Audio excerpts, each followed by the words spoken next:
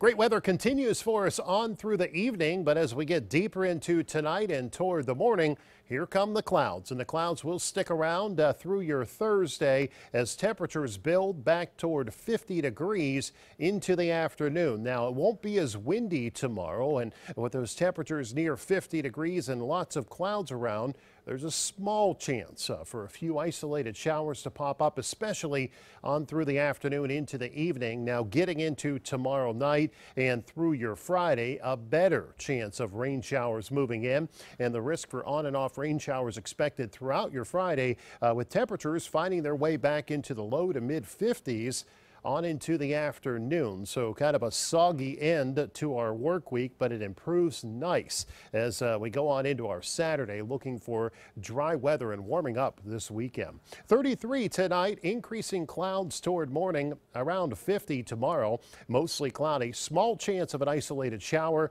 especially through midday into the afternoon, although the bigger part of the day will stay dry. Those showers continue to increase into tomorrow night and Friday with highs in the middle 50s, low 60s, and dry for your Saturday. Sunday starts dry. Temperatures build into the upper 60s. Chance of showers moving in later in the afternoon and especially on into Sunday night and Monday with the risk of a thunderstorm too. The temperature staying very warm early next week. We cool a little by Tuesday. Still the risk of some showers around.